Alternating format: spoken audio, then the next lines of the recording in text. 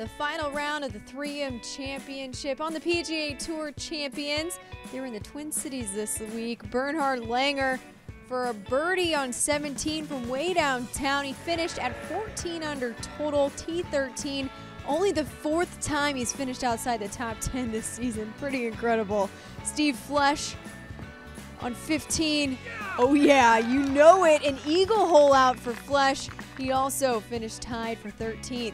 Steve Stricker, his first year on the PGA Tour Champions, and he knows how to get it done. A birdie on 17, finished at 18 under and tied for 3rd along with Kevin Sutherland. Also a long birdie putt from him on the 17th.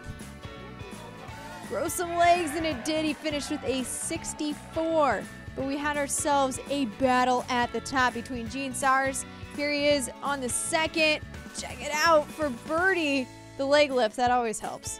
Paul Goydos, your 54-hole co-leader, with a birdie on the 3rd. These guys were going back and forth all day long. Goydos on 11 with a birdie. Bends that one in. All came down to the final hole of the day with an eagle to win. Goydos on 18. But comes up just to the left, so he missed that. Had to tap in for birdie. Sauers there with a birdie to force the playoff. And we have some free golf on Sunday at the 3M Championship. On the 18th, Sauers' approach shot over the water.